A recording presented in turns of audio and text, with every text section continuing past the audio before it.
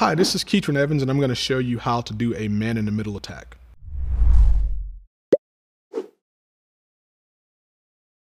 So what we see on the screen here is basically one of the victims that we're going to be doing a man-in-the-middle attack against, and we have another victim here.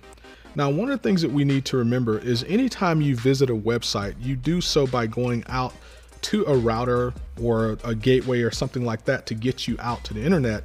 And you primarily find the websites that you're trying to visit by doing something called a DNS query, which is when you tell your DNS server that you're connected to put you in the right direction to go to the IP address of wherever you're trying to visit. So what we're going to do here is we're going to be interrupting that process, putting ourselves in the middle so that when they request Facebook or whatever it is they're trying to get to, we're going to lie to them and tell them that Facebook is somewhere that we want it to be and point them to our site that we control instead of them getting to the real Facebook. So let's dive right into it. First thing we have to do is we have to tell the victim, which is this machine, we have to tell it that we're the gateway, which is .2, so that it will pass all those requests through us. The easy way to do that is something called ARP poisoning. So let me ARP poison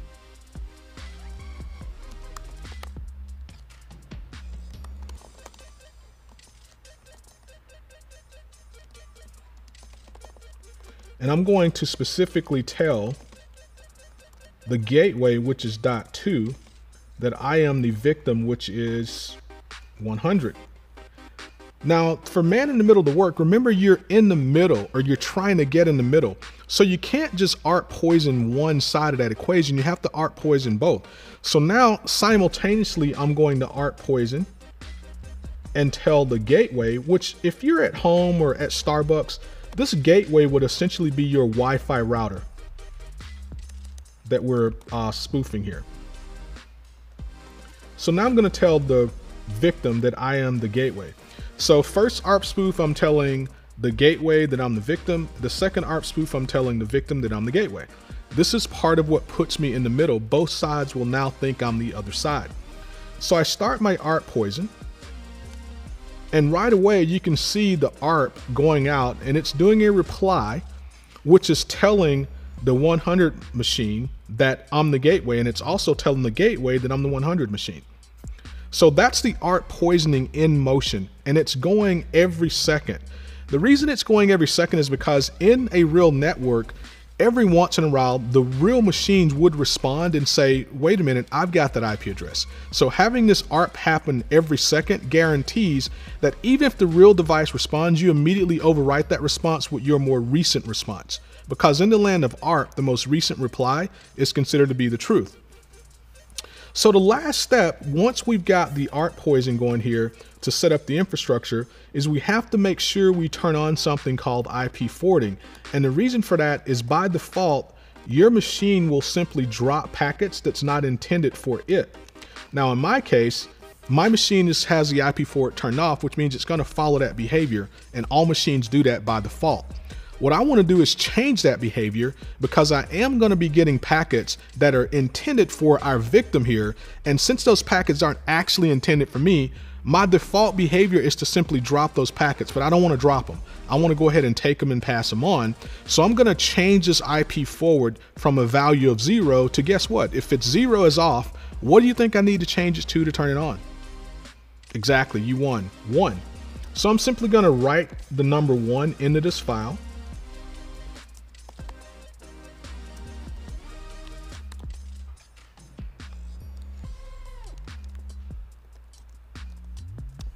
And this will actually turn on IP forwarding. Now to prove to you that this is working, I'm not gonna write this yet. I'm gonna show you that currently 100, which is this victim, has trouble pinging .2.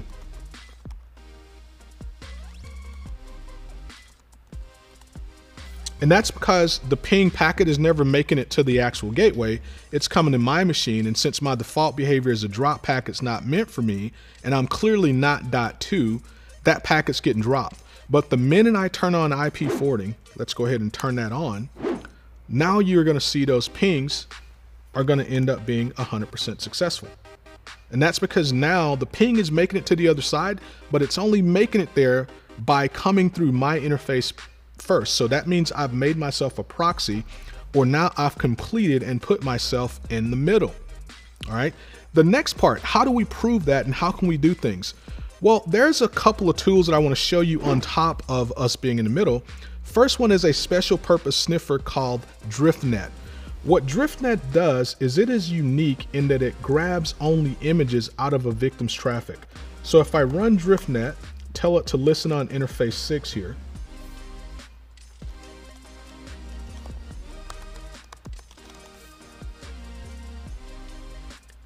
What you're going to see in this little black window is whenever the victim visits websites, let's go do that. Victim goes out, goes to MSN and some other places. Well, in that traffic are images. Well, guess what the attacker just grabbed? All of the images that were in that traffic has now been sniffed off by this attacker who's in the middle. So any images that you would have viewed during your browser session, the attacker is able to see those images now. Not only see them, but if I found one that I wanted to keep, like this image here with this nice pie, I click that and it actually saves a local copy of that image so that I can go back and look at it and view it later. Now, if that's not creepy enough, let me show you how this really gets deep. So on top of the man in the middle and on top of the ARP poisoning, I'm going to do one more thing called DNS cache poisoning. And what this means is whenever you go to a website such as Facebook, the first thing that happens is your machine sends a query to your DNS server saying, where is Facebook? What's Facebook's IP? Your DNS server responds back and says, here's the IP address for Facebook. Now, what I'm going to do is, since I'm in the middle, I'm going to see that request and I'm going to respond on behalf of the actual DNS server and lie to you and tell you that Facebook is at my machine. Let's look at how easy that is. So I'm first going to create a file. We'll just call this MITM FB for Facebook. And I'm just going to say in there that Facebook is at my IP, which is 204.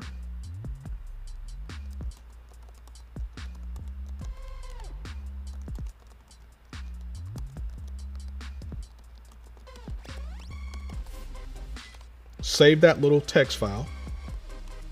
And now I'm going to run the tool DNS spoof. Point to that file that we just created. And now what's happening is anytime this tool sees a query for Facebook, it's going to respond to that machine that's asking for Facebook and lie to it and tell it that Facebook is at my IP. Let's go check the victim. See what happens now when the victim pings Facebook. So victim says, let's ping facebook.com. And it gets pings, but look at where it says the pings are coming from, 204. So we've successfully poisoned the ARP cache. Now we've successfully DNS cache poisoned them, so they can't even DNS look up Facebook without blindly trusting what we're telling it Facebook is. The last step of this is now I simply need to go out and make sure I have myself a nice clean copy of Facebook that looks just like Facebook, but actually has malicious code in it that will give me control of that victim's machine if they are to browse to my particular copy of Facebook. This is also known as a client-side attack against a browser that we're going to use to do the actual exploit here.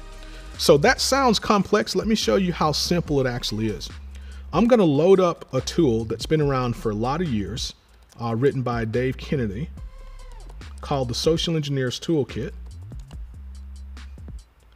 I'm going to pick 1 for social engineering, 2 for website attack vectors, and 2 again for browser exploit method. I'm going to go to site cloner. Going to say no to natting. IP I want it to come back to, that's going to be mine. Who do I want to clone? Let's just say Facebook.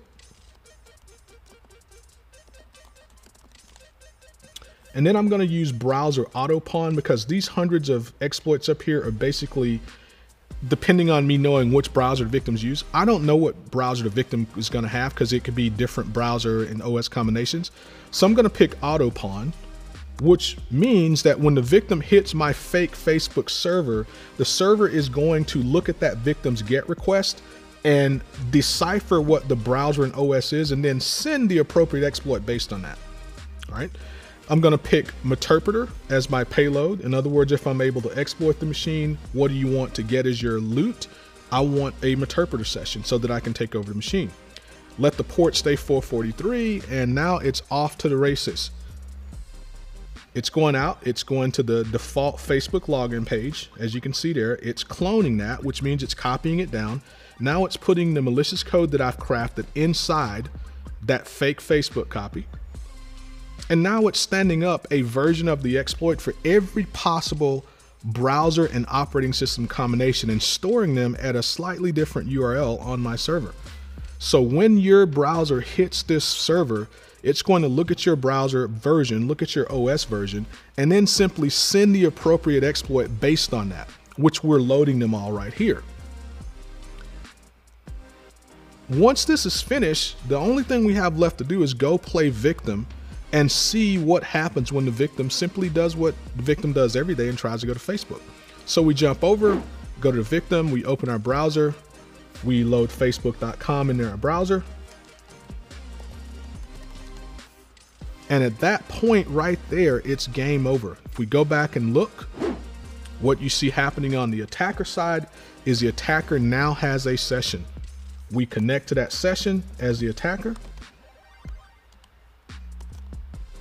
Take our obligatory screenshot here to prove that we have it. And at that point, we own that machine. It belongs to us completely. It's no longer that victim's, it is ours. We can drop into a shell and it's all game over at that point. And that, folks, is what a man-in-the-middle attack looks like. And now you can see the actual devastation that can come from that.